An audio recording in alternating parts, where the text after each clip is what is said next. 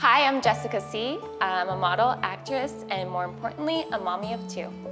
I always envisioned, especially for my daughter, growing up happy and confident, being brave enough to try new things. Because I feel like as a kid, that's when you get to explore and find yourself and find out what you like and what you don't like. Andy is more carefree when it comes to everything. He has so much confidence in our kids, and he just believes in them, and he just believes that everything's just gonna work out. But also, Andy's very protective, of course, when it comes to safety. He guards the kids, and he worries about just anything dangerous, of course. Or me as a mom, I find it more pressure like, am I doing enough for my kids? Am I presenting the right opportunities for them? So as a mom, those are the things that go through my head.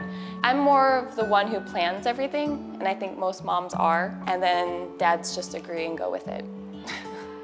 I get the question a lot, actually, if I want Tessa to be a model or actress, or if Elvis is gonna be the next Andy On or something like that. And it's funny because I feel naturally they do take on these personalities, because they see us. She sees me getting dressed up, and she sees me getting my makeup done and pictures taken, and now I can't stop it. Tessa loves to pose. Like, we'll be out and she's like, "Mommy, take my picture." We're not gonna force anything. If that's what they wanna do, or if the opportunity is there, then great.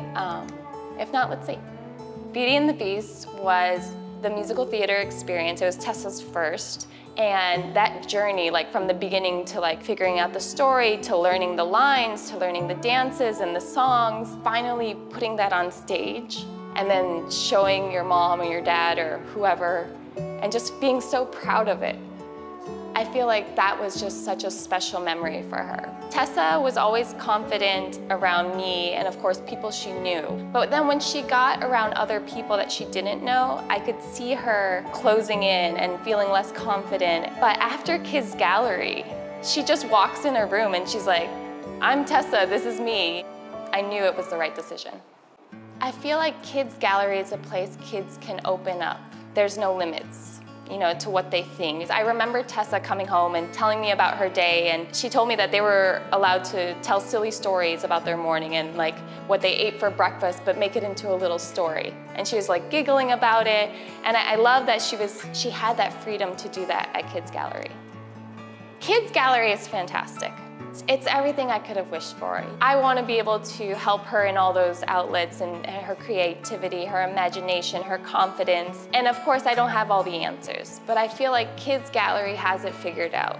They have the experience, the success stories, the tools and the materials to really guide your child in the right direction, especially when it comes to that. And I feel like they still get to be a kid in Kids Gallery, and they get to enjoy, and they get to grow, and they get to learn so much about themselves. It has just been nothing but a wonderful experience for me. We're just so happy to be a part of the Kids Gallery community.